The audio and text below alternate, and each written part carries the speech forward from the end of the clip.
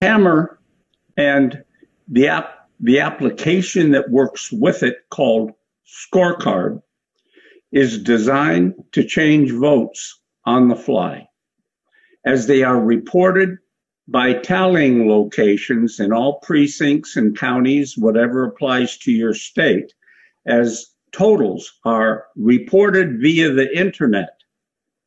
The data is grabbed in real time, changed, and sent on its way. And this happens in microseconds. I'm not going to go into the technical details of how that happens. Just realize that the data is changed so quickly in the favor of whatever candidate it's told to favor that no one notices a delay and just accepts the total.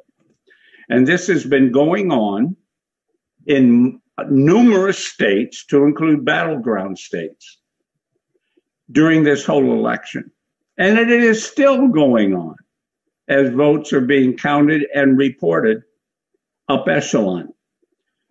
Now, this evening, lawyer Sidney Powell, the personal attorney of General Michael Flynn, and someone who is known to the President of the United States, appeared on Lou Dobbs this evening and reported this fact.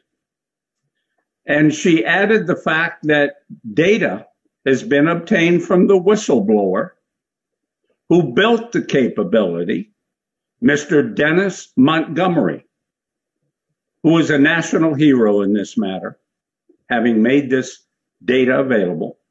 There is forensic evidence showing what data was changed, where it came from, and where it was going to.